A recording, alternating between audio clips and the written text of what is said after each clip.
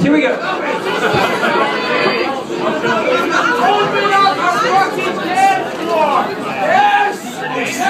Leave me alone. Leave me alone. Make me come down there.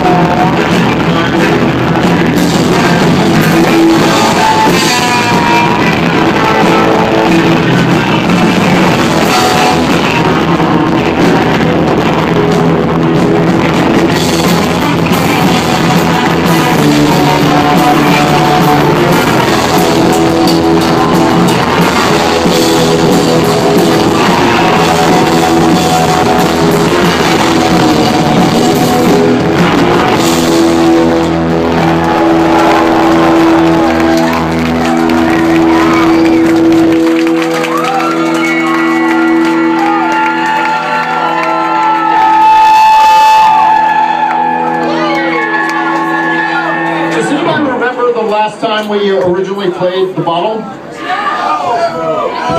I preface with that, it's been way too fucking long and we're so glad to be back here.